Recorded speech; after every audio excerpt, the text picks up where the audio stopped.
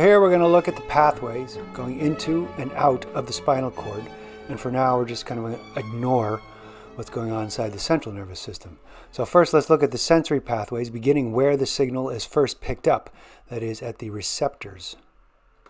And so we're not going to go into great detail about how receptors work here, but I'm going to briefly cover two broad categories of receptors, and these categories are largely based on where they're located, and also, roughly speaking, whether or not we are conscious of them.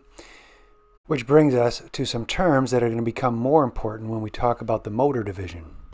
And this concerns whether something is part of the somatic or visceral pathway.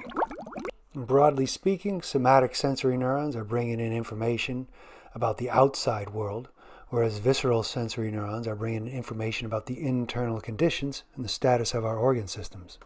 So somatic sensory neurons are bringing information from exteroceptors, the obvious examples being the sensory receptors embedded within the skin, whereas visceral sensory neurons are picking up information from interoceptors embedded within the internal organs. So the term somatic means body, and the covering of your body, your skin, contains many different types of exteroceptors, picking up various stimuli, various types of touch, along with temperature and pain, for example. And so we're generally conscious of sensations coming from these sensory pathways, particularly when it's something we should be paying attention to and can take action toward. And then when we get to the special senses, these pathways also start with specialized exteroceptors. And this category can get a little messy, but I usually think of these as under the somatic pathway because we're conscious of them. And as opposed to the somatic pathways bringing in conscious sensations concerning the external environment from exteroceptors, there is also the visceral pathways bringing in unconscious sensations concerning the internal environment from interoceptors. So these visceral sensory neurons are monitoring the internal systems like the digestive, respiratory, cardiovascular systems, providing information about things like pressure, oxygen levels, blood acidity through these interoceptors, and so provide information needed to maintain homeostasis. And it's not strictly true that interoceptors always carry unconscious information. There's certainly interoceptors in your gut providing conscious sensation, but that's really the simplest way of thinking about it in broad terms. Plus, it matches up better when we talk about the visceral motor pathways, which is strongly associated with unconscious behavior.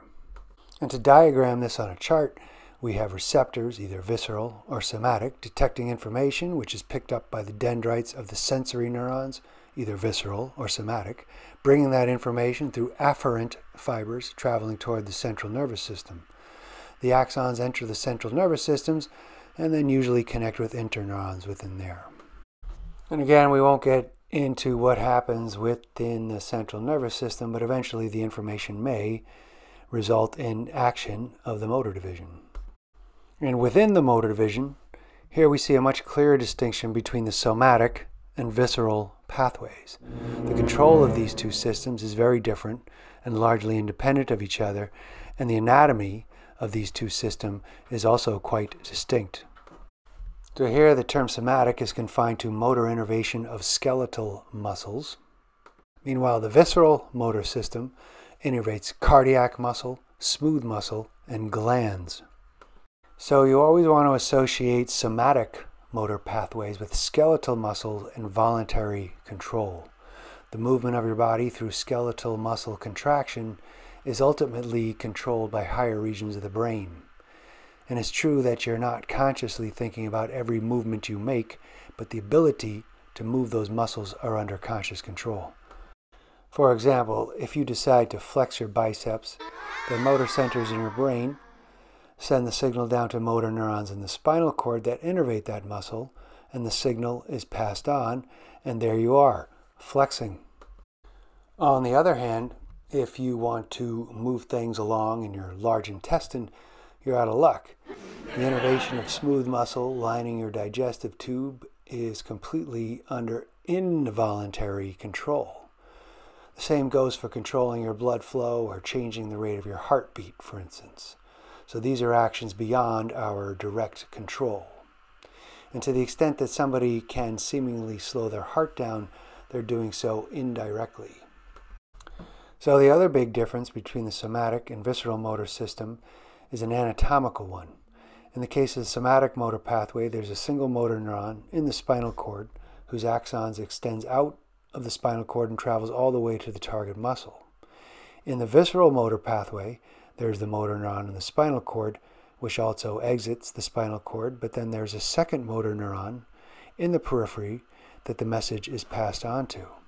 So there's a second motor neuron involved in the visceral motor pathway relaying the signal onto the target organ. We'll talk more about this when we go over the autonomic nervous system, which is basically the visceral motor neuron system.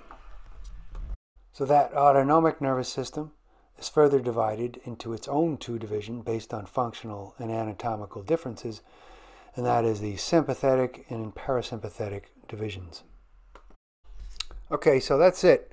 And I want to go over this conceptual diagram right here, and you should be able to fill out one of these diagrams out and also relate it to the actual anatomy as best you can.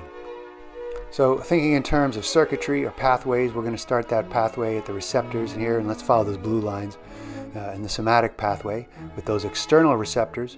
And I should also note there's information about your body's position coming from those proprioceptors that we didn't talk about yet. So I want you to look that one up on yourself, because I'll talk about it a little bit when we talk about the cerebellum. And the environmental stimuli picked up by the receptors is transferred to the dendrites of the sensory neurons and travel along the afferent pathway. And once those afferent fibers of the sensory neurons enter the central nervous system and either connect with interneurons there or travel up the spinal cord to the brain, this pathway will be referred to as the ascending pathway. So the sensory neurons bringing in that afferent information into the central nervous system at some point, for the most part, will connect with those interneurons, which can bring that information up to the brain.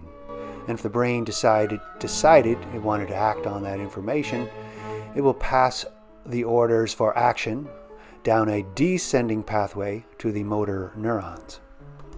Those motor neurons located in the spinal cord will send out that information through their axons out into the periphery on the efferent pathway toward their target, the skeletal muscle, the effectors of this somatic pathway.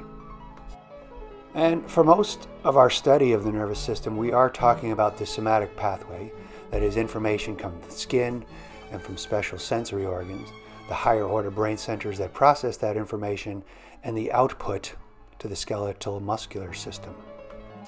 And we'll also talk separately about this whole visceral pathway, starting from internal information detected by interoceptors picked up by the dendrites of visceral sensory neurons, passing the signal on via different afferent fibers going into the spinal cord, and then to distinct regions of the brain, and eventually to a set of visceral motor neurons within the spinal cord, which will send out their axons out into the periphery, which they will there meet up with a second set of motor neurons that will go on to innervate the visceral motor neuron targets.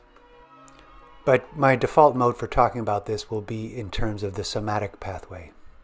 So to finish up, I'd like to put these pathways into context of the actual anatomy using this beautifully dissected nervous system here.